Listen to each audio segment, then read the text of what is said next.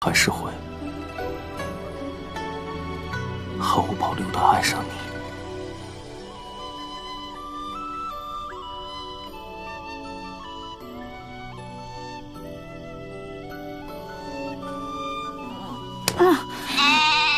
丸子。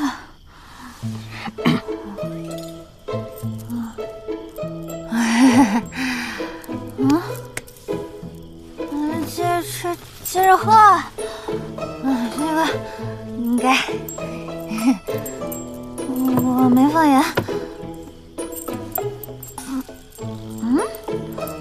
没事儿，我有盐。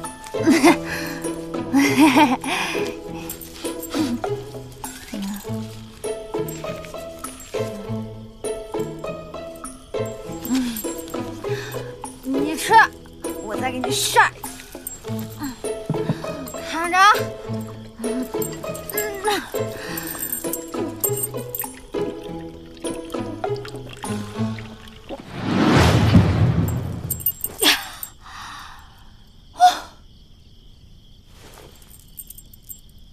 是小酒量。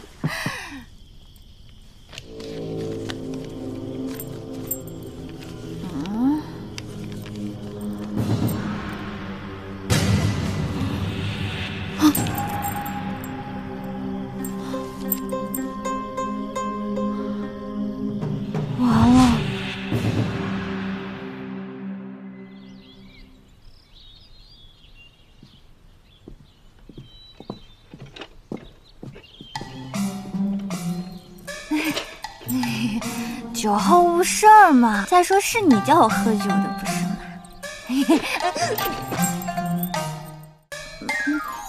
毒也是我让你下的。那喝多了之后，盐和毒不都长一个样子吗？我哪分得清啊？你说是不是？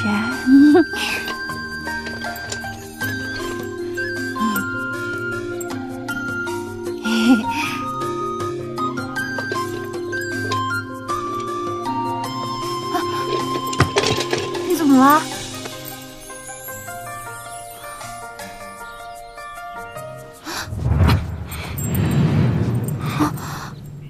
手指发力，你来帮我。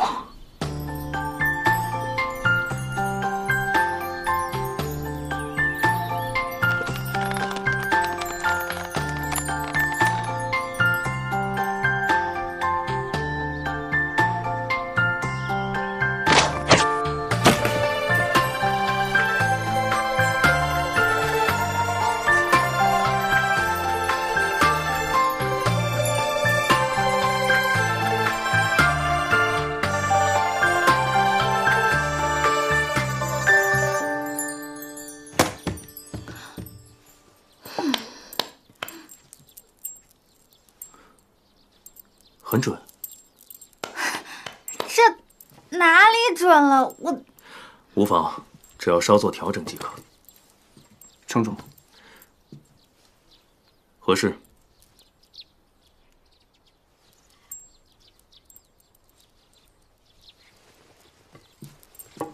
有话就说。凶手还未抓到，依然存在隐患。之前的计划是否继续？不可。为什么不可？什么情况？还不是担心夫人您的安危。阿离，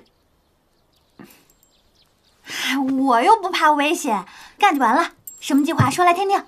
过几日是城主的寿辰，城主本打算……你哪儿那么多废话？出去。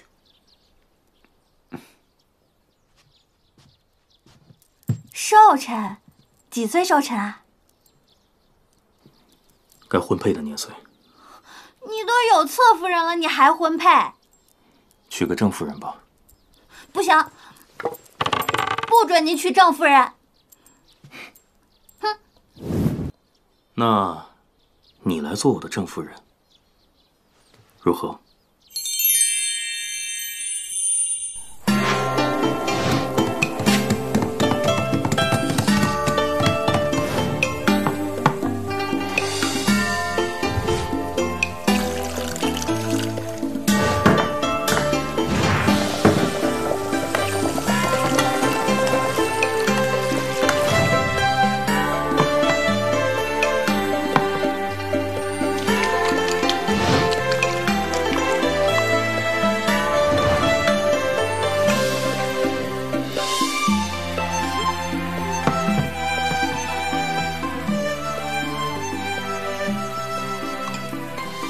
准备的如何了？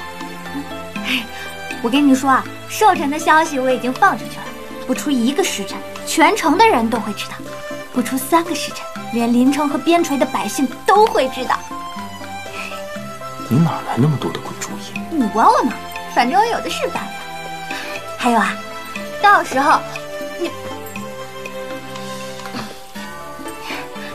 候呢，那些人肯定会找过来的。咱们呢，只需要做到守株待兔即可。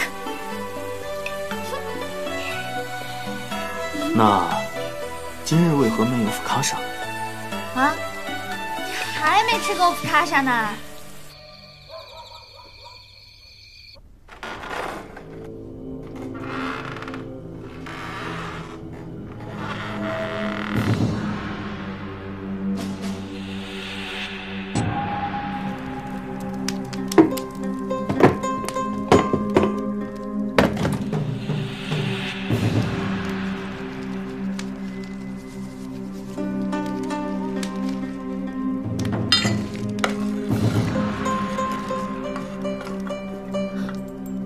阿婉，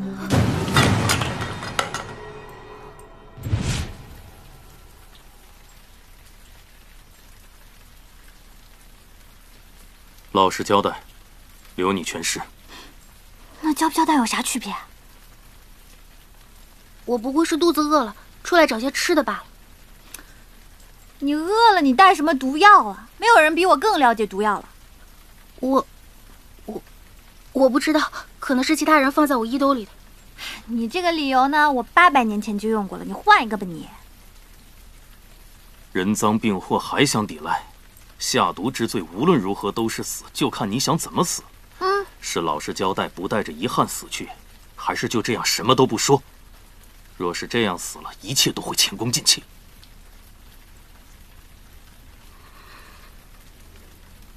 我是西海难民。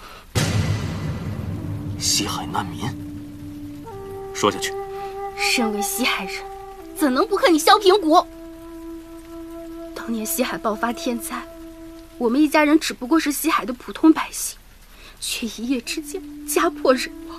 后来西海的百姓都受天灾所害，就连城主一家也。